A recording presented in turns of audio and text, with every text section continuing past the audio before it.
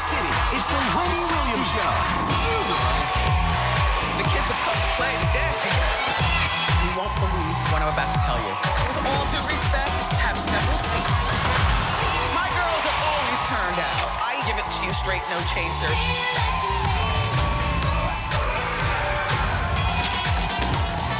Now, here's Wendy.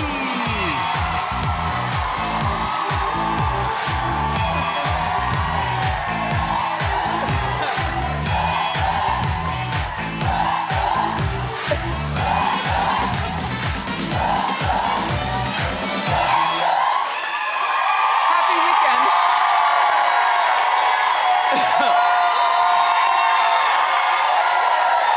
Thank you for watching.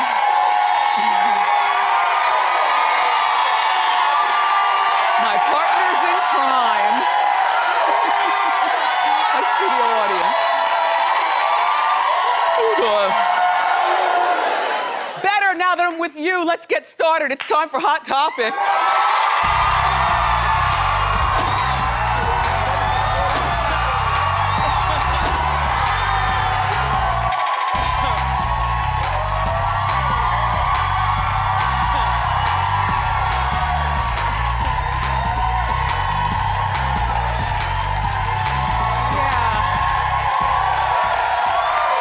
Lovely.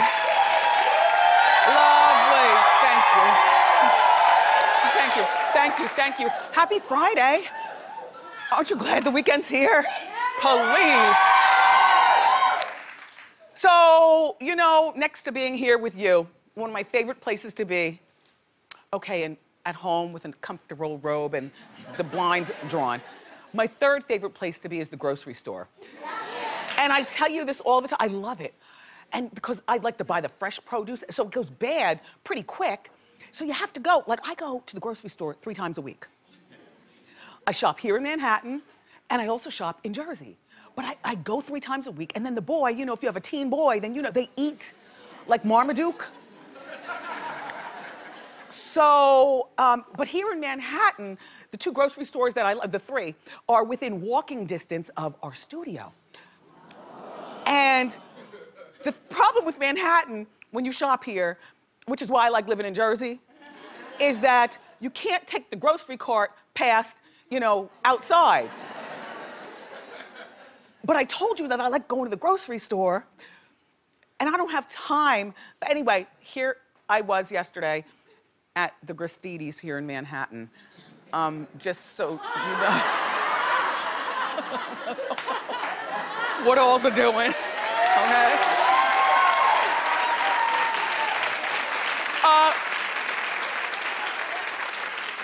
The thing is that I didn't even notice who was taking the picture, but the person sent it to Hot Topics with the phrase, caught her.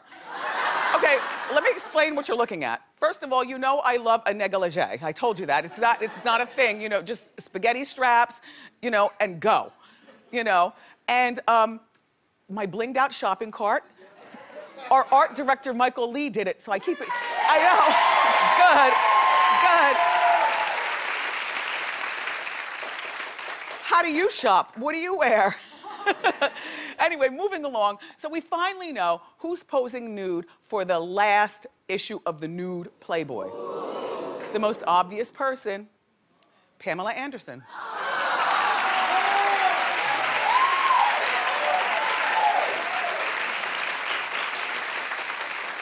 I've always liked Pam.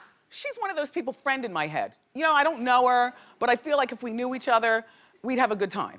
And she's 48 years old, she's got the kids, and you know, take the nudity away. You know, just, have you ever seen her like do interviews and stuff? She seems like a really nice woman. You know, her birthday is July 1st. Why do I know such randomness? Doesn't matter, because she's a Cancer. And like me. So that's how I know she's probably a really sweet person. She's a friend in my head. And I don't have dream guests for our show here. You know, I'm over that. But if she ever came here, I would faint. I would. She doesn't do like talk shows and stuff, you know, a whole lot. So I don't, you know, whatever. I'll probably never meet her. But anyway, she's posed 14 times for Playboy. Yeah.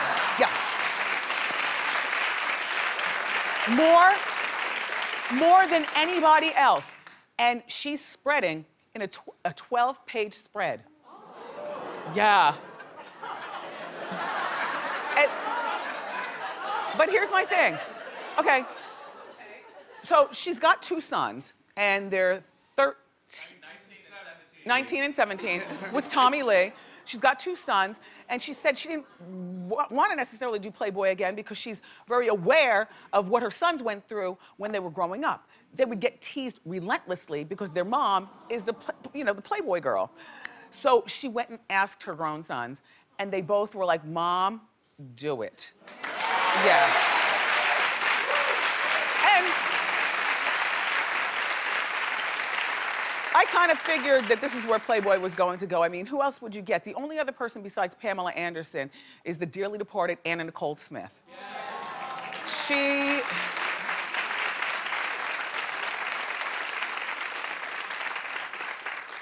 I would have loved to have known her or met her or something. You know, I would have loved to have. Do you remember where you were when you found out that she died?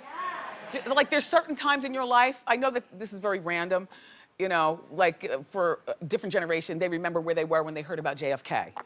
You know, for me, we were in Aruba, me and the Kevins, and I had gone into the room to get my now and laters to bring back out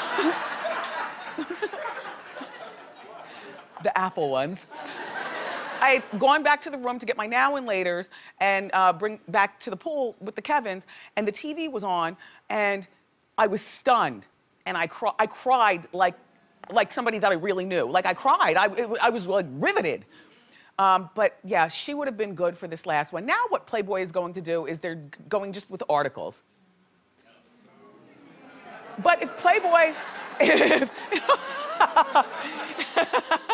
if Playboy is a men's magazine, and we know that men are visual creatures, you know what I mean? Like, men like to see stuff, not necessarily read stuff. Anyway, but good for you, Pam. Oh, by the way, Pam, you still, hands down, have got the best sex tape ever. I mean, I watch it by myself before, I watch it me and my husband. But now it's on the VHS, so I can't figure out how to watch it. But clap in the audience if you've ever seen their tape. Clap. You have? You have? It just seemed like not contrived sex with a shower rod and Kim and Ray J. It was real. Like, this was a really loving couple going to the lake. Remember, they went to the lake? It was just the real deal. She and Tommy Lee, oh, legendary. Let's move along.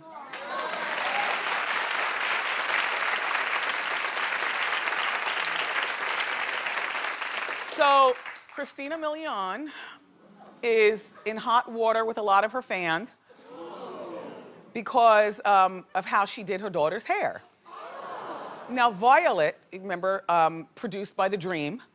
He produces music, but he also produced the little girl. Remember, he and Christina were married, and then he cheated with the assistant. And the receipt pictures were all online. Anyway.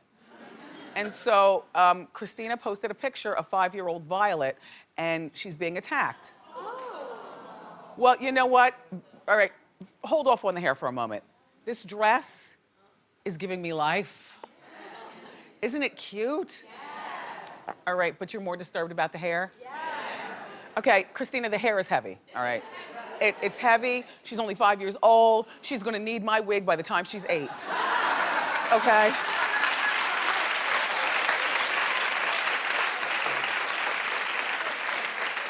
And so Christina went back on social media to let all of the people who were criticizing her know that, you know, oh, here's what she says, which I still don't think that this is enough, Christina, but it's okay.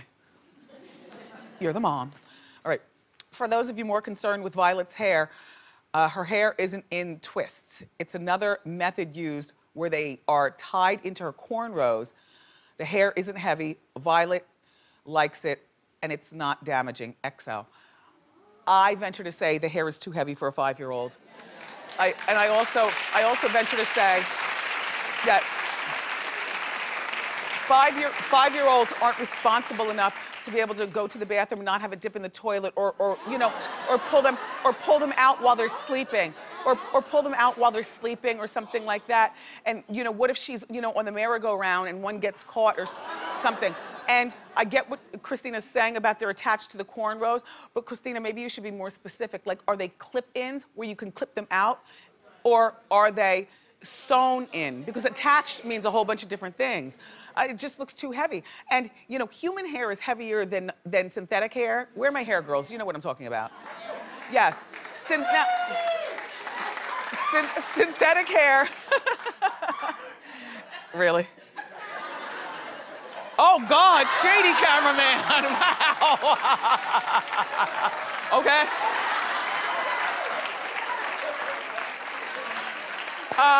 You know, here's the thing about little girls. A lot of white people, you don't really understand this, but people of color, or maybe white people, if you happen to have more kinky, like you gotta manage the hair.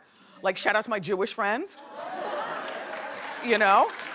But when little head's crowned, when his head crowned, well, you know, when I was pushing, and then I saw it was a boy, I was like, thank God.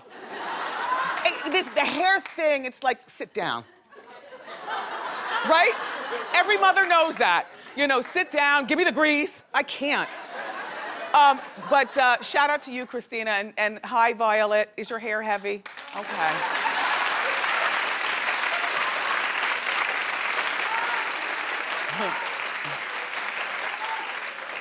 Speaking of hair, can we talk about your hairdresser and the salon scene? Okay, so, you know, I don't go to the salon on account of camera phones, and as soon as you start rubbing my head, I start to fall asleep. So all you have to do is quickly just take the shot. So I don't. We have a little salon set up back there, and I get it done private. Antoine, my natural hair. But I gotta tell you something. Even more so than camera phones, the #1 reason that I don't miss salon life is the salon talk. I am not working. I don't remember what the hot topics were yesterday. I don't feel like talking. Do you like talking at the hair salon? Clap if you do.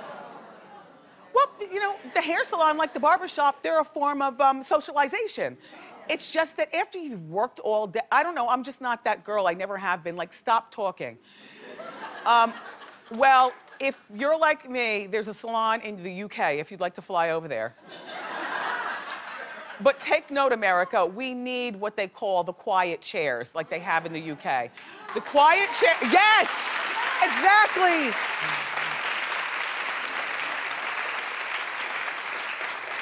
The quiet chair is where you sit and you get your hair done, and you already know nobody's going to talk to you. Isn't that terrific?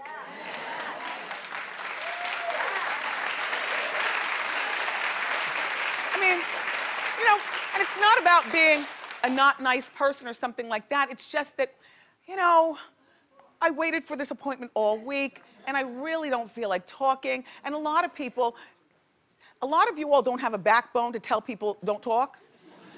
Like my Emily Rothschild, the Regal Emily, she's on my Hot Topics team.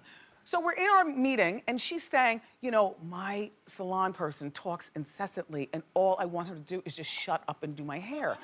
I'm like, and Emily, why don't you say something? She's like, I can't. I was like, why? And so I said, I'll teach you how. Here's what you do, Emily. This is what you do. It's not what you say, it's how you say it. And if you address somebody by their name, somehow psychologically it seems more endearing. So say I'm getting my hair done by a girl named Allison, okay? And I'm in and you know, I'm laying back and she goes, so who's coming on the show next week? She says to me. And here's what you do. Allison, dear, I love you, but I really don't come here for conversation. Thank you. Right?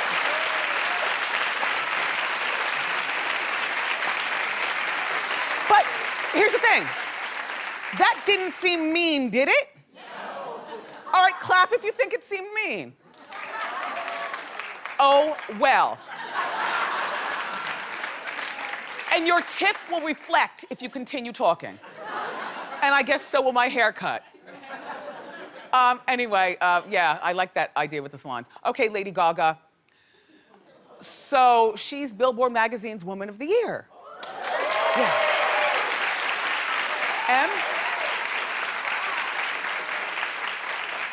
And inside, she said some really shocking stuff about almost quitting the music industry last year because everyone turned their back on her. Now, first of all, I picture Lady Gaga to be fearless. I mean, this is the same woman who got carried on the red carpet in an egg and wore a meat dress. I don't know, I really did think that she was fearless. But when she made the comment about how people turned on her, I'm just like, really? Stephanie Germanotta? You count on the permission of others for your happiness? I was a little shocked at that. I was a little shocked. I thought, no, I don't have a quote. I thought she was stronger than that. I'm glad she didn't leave. I mean, the music hasn't been doing well at all, but she is on that show. What's it called? American Horror Stories. But these are her side jobs. You know, she was about to quit her main job because she felt turned on her. And my thing is, when people turn on you, that's when you pull your boots up even higher and show them. But, you know, that is, you know, and for you watching, if somebody's turning on you, don't retreat, don't get weak. You know, you are the strongest person that you know. I remember when I first started a job in Philly, when I was left dead on the turnpike from New York, and I worked in Philly, and I just had a 7-week miscarriage, like the same week I was there, and then I started my job. At the end of the work week, my boss, a woman, not that that matters, but I'm just, you know, describing, my boss called me into her office. My program director at that time, okay? Now I'm brand new to Philly. I just had the miscarriage. I was left for dead from New York. And I had to start a new life. So she goes, close the door. So I closed the door, right? And I sat down. I was like, yes? You know, best behavior, first week there. You know, you don't show out until you've earned your bones. You know what I mean? So I was like, yes? So she goes to me, Wendy, you know, I want things to really work for you here in Philly. You know, this is a city that could really embrace and love you. But I don't want you to become a dinosaur in your radio style. She said, what you did in New York, you know, this is a different kind of city. We're more family oriented and, you know, so on and so forth. She said, I don't want you to become a dinosaur and I want you to do well here. Well, you know I'm a crier, okay? So my eyes start to sting, like something's about to happen. And I was only there for a week. And then I got misty. And then the meeting was over. And I closed the door. I blink, blink, blink. Oh my gosh, I still get upset thinking about this. Oh my gosh, it's okay, I won, but no.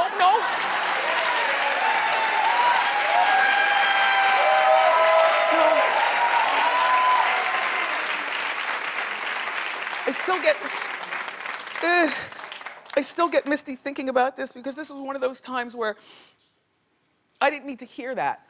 And I ran outside to my SUV and I put the sun shield up for privacy, and I called my father and just vented. And I still kept my same dinosaur style, which is the same thing I do right here. I'm good.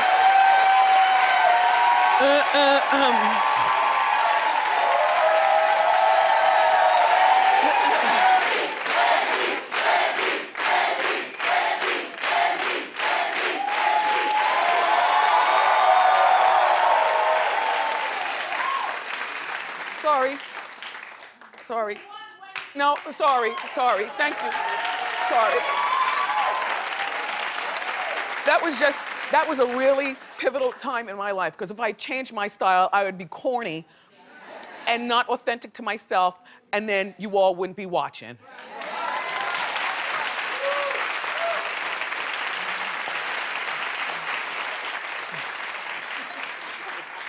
By the way, I've run into her a few times.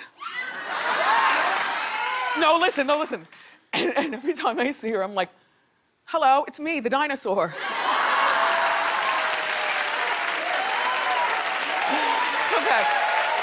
Okay, no, come on. Okay. So look.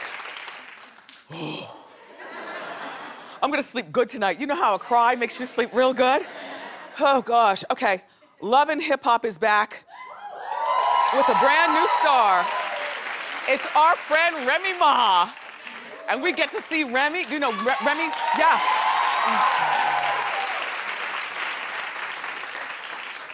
Remy, you look great. So Remy, remember, she was in jail, and Papoose, her boyfriend, stood by her side, or her husband, I forgot. Husband stood by her side, and there's Papoose and Remy, and we're gonna see her, the trials and tribulations of them getting her life back on track musically. We got it, it's our hot clip of the day, so roll it. Now I'm free to take back my spot on top where Remy Ma belongs. You killer, you make me so excited when you come out. Like, I just be ready to rap. Be in the back like this? I be in the, like... Hi, Pat, what's good? Time to go, let's go. No staying out tonight, we gotta go now. I'm not a prisoner anymore. I don't want to keep going by somebody's rigid plan. That is not true. You weren't the one that was in a cell for 6 years, 4 months, and 5 days. That jail traumatizes families, not just the individual.